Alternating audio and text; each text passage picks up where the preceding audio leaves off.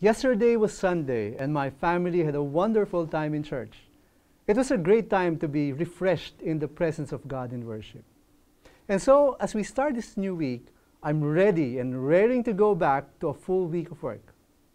Just like you, I had a full schedule the week before.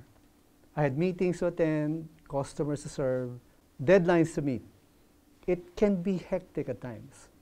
By the end of the week, I was just exhausted, and not just physically and mentally. Often, I get exhausted spiritually as well. Don't you notice how easy it is sometimes to forget God while you're deep in work?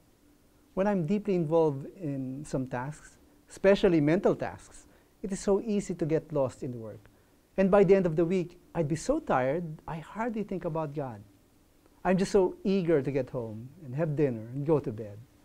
And the same thing happens again the next day, all throughout the week. Until Sunday, of course, when the main thing of the day is to go to church to worship. You know, during the time of Moses, when God rescued the people of Israel from the kingdom of Egypt, He gave His people some basic rules, which we now know to be the Ten Commandments. One of them is all about keeping one day of the week different from the rest.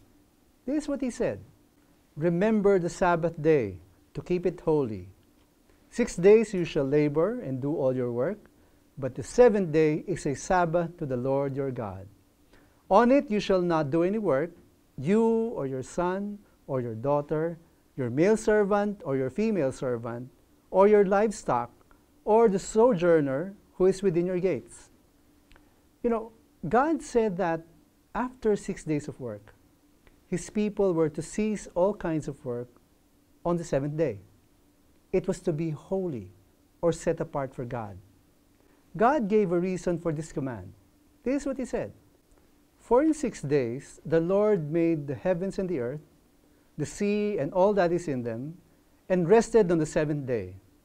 Therefore the Lord blessed the Sabbath day and made it holy." As people created in the image of God, and most especially for those who worship the living God and follow Jesus, resting from work one day in a week is one of the many ways we worship God. As we rest from our labor, we give honor to the God who valued rest. So, make sure that you take time this week to rest from your work and go to your place of worship. Don't think about your projects and deadlines or your long list of things to do. On that day, just focus on God, will you? Because in our work and also in our rest, faith matters too.